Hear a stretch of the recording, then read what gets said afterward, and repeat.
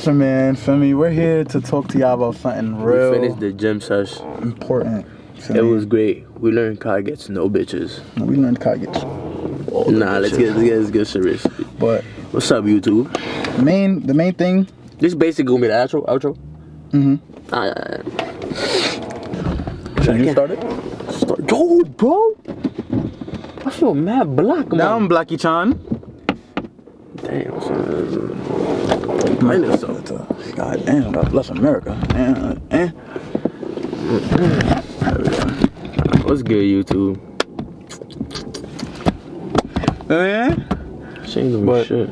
Not gonna lie. So what we're gonna do is I'm gonna explain how the gym has changed life for me, and then you explain how it changed life for you. So if y'all don't know, I was 239 pounds. I was a fat bastard. God damn. I'm talking titties hanging, yeah, you remember stomach hanging. You know that video of Kevin Hart? He's talking to like that actor. He was like, how old are you? He's like 56. He's like, damn. Oh yeah. That shit. Feel me? But yeah, I was really fat. Feel me? And I didn't think there was nothing wrong with it, because you know, I was chilling. I was just eating whatever I wanted, shit, living my life. Nah, yeah, everybody gets up. That's what I'm saying. And then girls started flicking my titties. People started calling me fat and all of that. And I wouldn't say I was getting bullied, but it was making me feel some type of way. So then one day I just got up and I started going to the gym for like a consistent 4 months and going. And yeah, like for me now, everybody who was calling me fat, they in my DMs now asking to get trained. Now people ask me what my workout routine is. Now everybody. But how has that like changed your life, like in a humbling way? It just goes to show you that, bro. People don't support you until you actually get that shit done. This is what I always say. People love to see results. Word. Nobody loves the journey. Like nobody loves the journey. There's gonna be one person out of 10 who's always gonna support you and watch you through your journey, but majority they not gonna be like. They just gonna watch you. They not gonna like it and shit. And then the moment you just pop out looking completely different, looking fucking swole, that's when everybody's like, yo, I'm proud of you. I'm proud of this one. Where was that when I needed that? Where was that when I was struggling to do cardio, struggling to maintain my diet? Where was that before I even had motivation to go to the gym? None of that was there. Feel me? So it just goes to show, bro, that people really won't support you until you really get stuff done and you really show people you could do that shit without no type of love. So that's how it changed me. Like now, I'm only rocking with the people who saw potential in me when I was fat. The people who told me, yo, if you go to the gym, bro, you'll really look different, feel me? And my boy Vic, feel me? We met in the gym. That's the crazy part. My boy wanna be asking me if I take creatine. Like, yo, I ain't gonna lie. That week I met son. Like, I met Kyle. Like, I wanted to fucking like almost punch him, cause like at that week, like the amount of people that were telling me, you take creatine, you take creatine. That shit was like so annoying. Nah, yeah. But it goes to show you, like, it really goes to show you what you're like capable of once you really lock in and focus in. Not a lot of you. Like me personally, when I locked in, it was, not gonna lie to you, 5 months ago? 5 months ago? I was already hitting the gym for like a good consistent, like 5 months. But I started off, like a lot of people don't notice, I started with a big crowd. Like I started off with like a good 5 heads. Mind you, over time, people was, yo, bro, like gym today, really again, like we could chill, like yo, bro, gym again, like. And then just over time, people just started falling off little by little. And so I was literally the last one. Mind you, I started alone though. Like I started alone, and then people came up with me because they saw that I was getting literally like a little bit thicker. Like I was getting brolic. Boom. Over time, I ended up by myself. Like I was like, yo, but I'm not gonna depend on nobody to see self-development, because at the end of the day, I'm doing this shit for myself. Word. Like. That's that mindset you gotta have. Half of the shit you do in life is for yourself. That's a fact. Feel me? Your friends not gonna always want to do everything with you. Yeah, like this day that I be telling Kyle, I be wanting to tell Kyle like, oh yo, boy, let's just chill today. Let's skip the gym. Nah, like I feel like the gym is something that doesn't, not only for your like your health, but like it also helps with your mental. I know that shit sound corny. Like I know you probably you feel me? But it really like deep down, like you really think about it, yo. Like when you do shit alone, it helps you. Not even the gym. Like even in real life, yeah. Like even if you go like let's say to the movie by yourself, a lot of people can't do that shit. A lot of people can't do things by themselves because they're so used to being cooped up with people or like doing shit with people in a large crowd. They're unable to be by themselves. But over time, I just literally locked in. I started eating good. Started eating literally rice and chicken. I was at the point that I was eating so much rice and chicken, I was tired of that shit. Like I was really tired of that shit. Nah, yeah. Then I started investing into other shit: protein, creatine, BCAAs.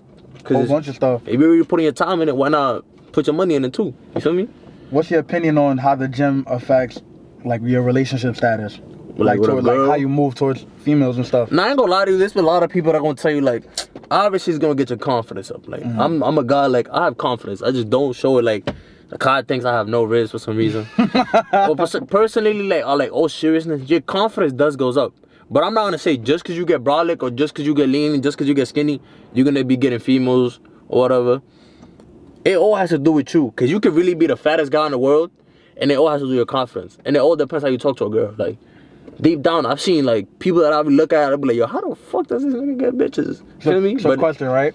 All confidence. So you see how some people will simp over girls and stuff, like get them whatever they want. Even if the girl's wrong, they'll apologize and stuff like that. Do you feel like the gym helps you understand your self-worth? Yeah. As a person? Hell yeah. Not only the gym though, like that's small. Like me personally, I learned to pick shit up like that, like on my own. Like like recently at the gym, that's one of the best things that's gonna help you. Like working on yourself in general is gonna help you find your self-confidence, find your self-worth. Like know your own worth. This goes for females and males. Like know what you're worth. If you're fucking with somebody that's literally the most toxic person for you, get away from that. Nah, word. Like find yourself in a place that you literally find inner peace being by yourself, or whatever you find it, whatever you think is inner peace for you. Just find that. Chase what you think is inner peace. Like, but don't do it in a toxic manner. Like, feel me? I try to do everything in my way and not affect the next person. You know what I mean? Like when I do shit, like you ever see me in the gym and I ask somebody something like a question or something. I try to do it like in a yo, excuse me, like you doing this? Or, I'm not trying to be a toxic nigga. Like yo, what you doing? Like you done? So the last question: how do you deal with body dysmorphia in the gym? You can't. You can't? I mean, you can, but you can't. Me personally, over time, I got better with it. Like, when I first started, it was like, damn, Vic, you fucking fat. Like, I would really be chilling, look in the mirror, Vic, you're fucking fat. Over time, I started getting cut up. Like, you remember that day we made that back video on my back? And I was like, oh, shit, I really dig it a little. Yeah, it's those days where you're like, damn, I do look different. Because something you're going to notice is people see your progress before you see your own progress sometimes. Yeah, because you see yourself every day, so you don't really see it. If you bring yourself down, you keep bringing yourself down, you're not going to see your own progress because you're just so locked in on whatever you're doing that you're not really going to focus on that. But and there's a lot of haters on TikTok. You could really be making progress, and there's always going to be that one person who's still going to call you fat or still going to call you skinny. So just know, feel me, if you got body dysmorphia and then you see comments like that, let that shit push you, like let that shit motivate you. Let that shit make you like, yeah, now I gotta really be the biggest person. Cause I basically done been in all aspects of my life. Like I've been fat, I've been skinny. Now I'm brolic, somewhat. But don't let none of these people got to say bother you. Like all that shit they gonna say, not gonna lie to you, it do not matter in the next 5 minutes. That is true. Think about it like this. If I say you fat, what is that gonna do to you in the next 5 minutes? You're gonna be upset. Not gonna change nothing. You're gonna be upset for like a certain amount of time, but what is that physically gonna do to you? Nothing. You gotta think about like that. Lock in, see your goals through, accomplish them. Make new goals, accomplish them goals too. Until you can't accomplish no more goals. Not only in the gym, but also outside the gym. That is true. Boom. But without further ado, if you guys want more videos like this where we sit down and talk to y'all, for me, if you guys are enjoying the workout content, if you guys have specific videos y'all want to see, let us know. We do got something coming up soon though. Y'all might really enjoy it. I ain't gonna lie to y'all. We might be. Yeah, we gonna really be consistent on this channel. For me, by the summer we need at least 1,500 or maybe even 15,000. You feel me? If we consistent with this, who knows where it could take us. Show us love and we gonna show love back. You feel me? But without further ado, it's your boy Kai. For me, and it's your boy Vic. End of the video. Just grind. Boom. I was